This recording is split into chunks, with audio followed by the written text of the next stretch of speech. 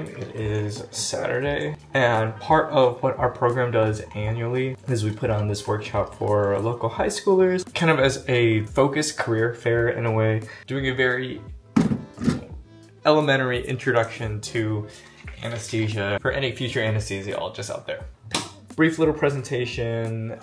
It's gonna be very interactive because it's always more fun. Kids are not to do interactive stations. We're gonna have an airway station. I'm gonna be running the IV station, ultrasound, fiber optic, stuff that will like get people excited and keep them engaged. Making some coffee, getting some calories in me, and then we'll go. And this is like the first time I've been in the nice scrubs, like the nice scrubs, not hospital scrubs, in forever. Kind of nice, I miss it.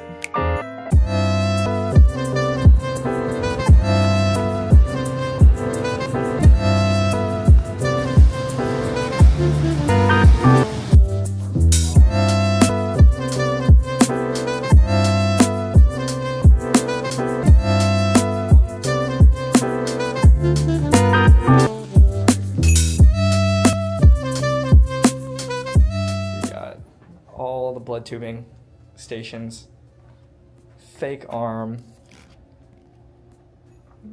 talked about IV access, flow rates, making sure the bevel is up, and how you need to advance a little bit of it into the vessel after you get flashed. Did I do a decent job? Yeah, you did great. This was fun. Thank you. Loved it. Yeah. Thank you for putting the event on. Thanks for being here. Woo! Hopefully people had fun. Yeah, no, they yeah. There's a tunnel. Is there a tunnel? Yeah. Nice. Okay. No! Wait, the Practi is, this is like the Fisher-Price version for anesthesiologists. Practi. That's so cute. Demo dose. This is adorable, actually. Nephrine. Nephrine.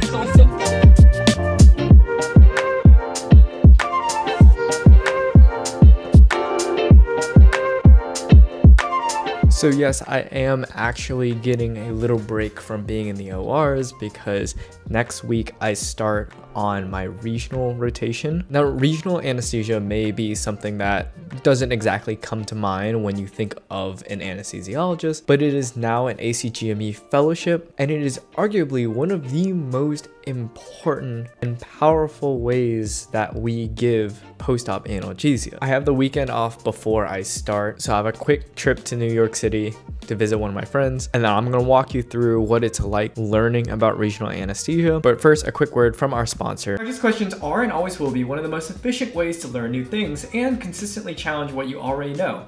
That's where the trusted QBanks from Board Vitals is here to help. Board Vitals is a comprehensive and up-to-date question bank resource that is trusted by millions of healthcare professionals to prepare for the in-training and licensing board exams. From surgery, internal medicine, and subspecialties, nursing, dentistry, and yes, even anesthesia, Board Vitals has high-yield review questions with explanations and graphics to make sure you get the most out of each question. Using in-browser and especially the mobile app, it is easy to create a small 10 to 20 question quiz during your downtime in between cases, on call, or while waiting for surgery to sign their consent. All to squeeze just a few questions in to continue exercising that brain each day during this marathon of residency training. After your call shift is over, Board Vitals AI-powered risk assessment tools take your test data and make it clear exactly which topics need improvement. This has been crucial to guide my textbook reading in these early stages of anesthesia board prep and is an excellent way to help navigate what to read next, something we just don't have time to think about with our busy clinical schedules. Just one of the many ways Board Vitals prioritizes your clinical excellence at your pace and your convenience. With 100% pass guarantee, there's no wonder why thousands of medical training institutions choose this as their prep resource of choice for their students. If you would like to explore Board Vitals' competitive pricing to accommodate to a broad range of learners, use the link in the description and use the code NDMD15 to get 15% off your QBank plan. Thank you so much to Board Vitals for supporting the channel and the medical education of millions.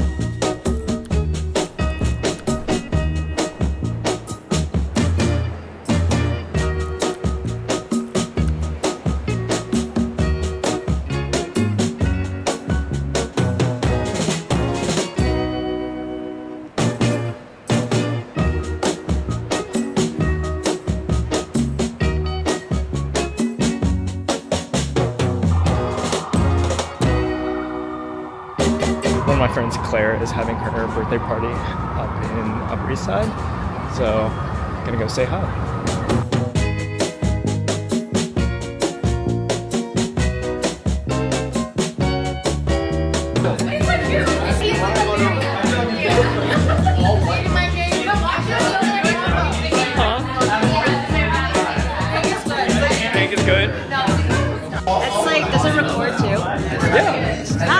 You're on camera. Happy birthday, Claire. Thank you.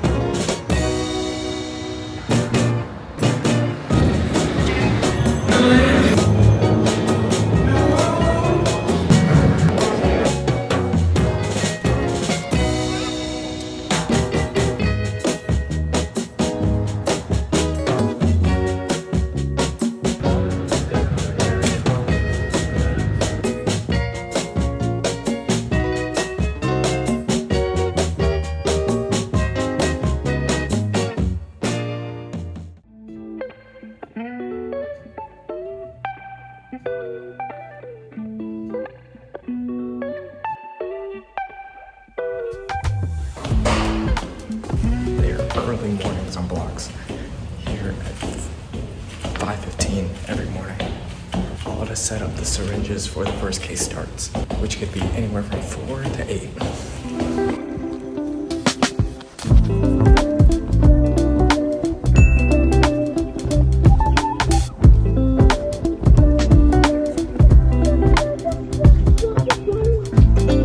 This is our block office, our block ultrasound. Obviously spine, bunch of models. These are our pre-made block kits that we have to replenish every single day. That's ChlorPrep, short bevel, 4-inch, 20-gauge needles, syringes, sterile ultrasound probe cover. And then I'm about to bake a bunch of these. Our local anesthetic of choice is typically ropivacaine or bupivacaine. And we go through a lot of syringes every single day. So we constantly have to make them and replenish. But yeah, this is kind of what the day looks like, and it's busy.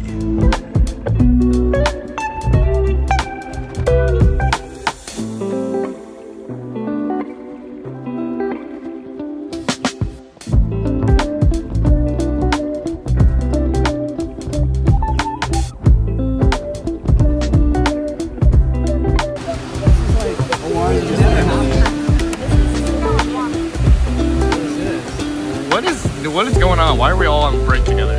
Who's in the OR? The patients. Bagging themselves. For legal reasons, this is a joke. We're all It's a complete joke. Right, Shadman? It is a joke.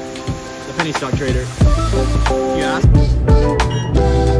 We're also responsible for going and seeing the consults and the catheters that were placed the day prior and have been in there.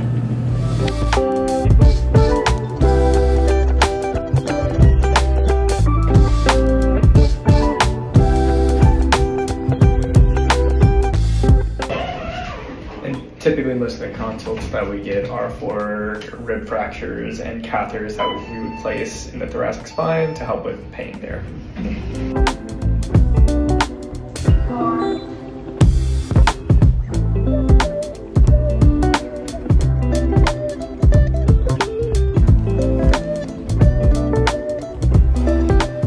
not gonna lie, these days are a lot later than I wanted them to be or expected them to be, but it's okay. I kind of miss the ORs.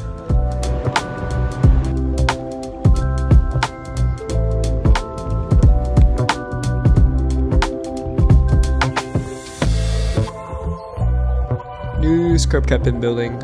Otters. So what exactly is regional anesthesia? And this is low-key gonna sound like how I consent my patients for blocks, but it is an ultrasound guided directed deposition of local anesthesia around nerves with the purpose of, one, either giving full surgical anesthesia, or I think the better term would be full surgical analgesia, or giving you post-op analgesia to reduce the amount of opioid medication you would need for about 24 to 48 hours post-op. In either case, there are three kind of main areas that we do regional anesthesia. First is the peripheral nerve block, where you're trying to cover a dermatome of an upper or lower extremity. This is most commonly for orthopedic procedures where they are working on a limb, say a broken wrist or a broken ankle. The most common blocks we do is the POPSI, the adductor canal, and then some brachial plexus blocks like the supraclavicular, infraclavicular, and even a peng block if you're working on the hip. Then there are the truncal blocks where you are targeting the nerves coming right out of the spine. So you're not going into the spine, just where the nerves like the dorsal horn are coming out. These primarily target the abdominal region as well as the chest. The most common blocks that we do are the quadratus lumborum blocks, paravertebral, and then erector spinae blocks. Quadratus lumborum has been really revolutionary at Yale, and apparently a block that a lot of people don't do around the country that we're taught as residents. Really effective at covering the abdominal region, and there's an OB surgeon that works here that basically has us block all her patients. And also these are the most common blocks that we put catheters in for, especially in the surgical ICU where you get a lot of car crashes, people with broken ribs, and they can't breathe as well because of the pain. So erector spinae blocks are really good at targeting the T4, T5, T3 dermatomes. And instead of just doing a single shot, you thread a catheter in, kind of like an epidural, and you have an infusion of 0.2% ropivacaine going at all times so that it gives you constant analgesia. And lastly, we have the neuroaxial blocks, which are your spinals or your epidurals. Yes, kind of the same epidurals that you get for labor, or a little more advanced, something that they probably wouldn't let me try as a CA1, but thoracic epidurals for thoracic cases. All things that make a huge difference in the post-op recovery of these patients undergoing pretty massive surgeries. And even in the smaller elective orthopedic surgeries, it gives the ability to do these under literally just a regional block, a non-rebreather mask, and some moderate sedation, which helps to mitigate the risk of full-on general anesthesia and having to intubate and secure the airway and all that. This is what it takes to do blocks. Ain't that right, Manny? Yeah, The primary medications that we use is ropivacaine and bupivacaine. Ropivacaine comes in 0.2% and 0.5%, and then bupivacaine comes in 0.25% as well as 0.5%. And then I've also seen bottles of 0.75% laying around. But overall, bupivacaine lasts a little bit longer and is stronger than ropivacaine. And the decision to use one or the other and then what percentage is kind of based off of how long the surgery is going to be, the type of block you're doing, because some blocks you can use a higher volume of anesthetic and some you just don't have the space to use that higher volume, what dermatomes you need to cover, and a lot of other factors that I'm probably forgetting right now because it's the end of the day and I'm tired. But you'll often also see that local anesthetic mixed in with Decadron and as well as Depot-Medrol. Steroids that, one, help the block last longer, but two, also ease the tapering of it off, so it's not just like boom, the block wears off. It'll wear off nice and slowly so you don't have this huge jump in pain when it suddenly wears off. And all these medications are in the block cart, as well as Intralipid, which is the kind of treatment for last, kind of an emergency local anesthesia toxicity that can happen if accidentally put this local anesthesia directly into a vessel and not around the nerve like you're supposed to, or if you give too much and it becomes systemically toxic. It literally looks like a bag of whole milk. But yeah, that's the treatment for it, and we always have it in our carts. And all these blocks are done awake. Of course, you get a little bit of sedation, so a little bit of Versed, a touch of fentanyl. Most patients just kind of nap right through these blocks, and then you just kind of tap them and they look at you like, oh, we're done. So it's pretty nice. The worst thing you'll feel is a little bit of a bee sting when the skin local goes in.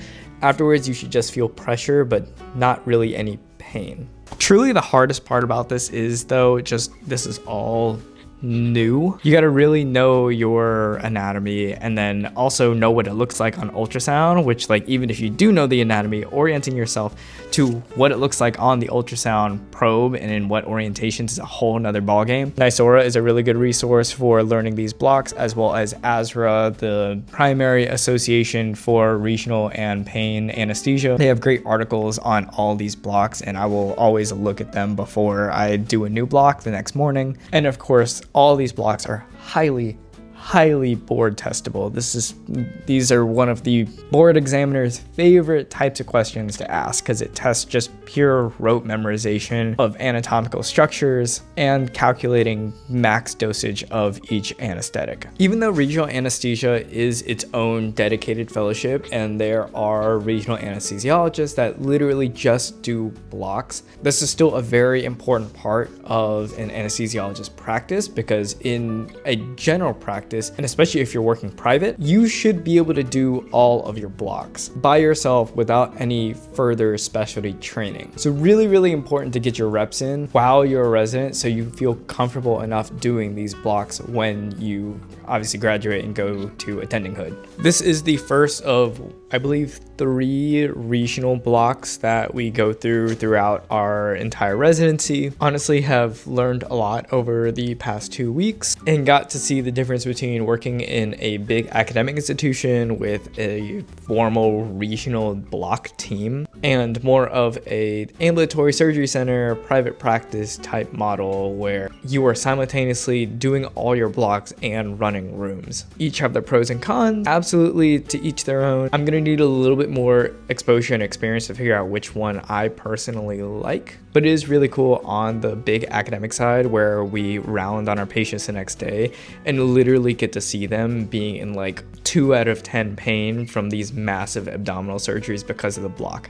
It's this weird oxymoron as an anesthesiologist where if you don't hear from your patient, that is the ultimate sign that you did an amazing job because that means they're not in any pain. And being on this regional block rotation is that rare chance to follow up on your patients and objectively, and I guess subjectively as well, see if you did as good of a job as you think you did.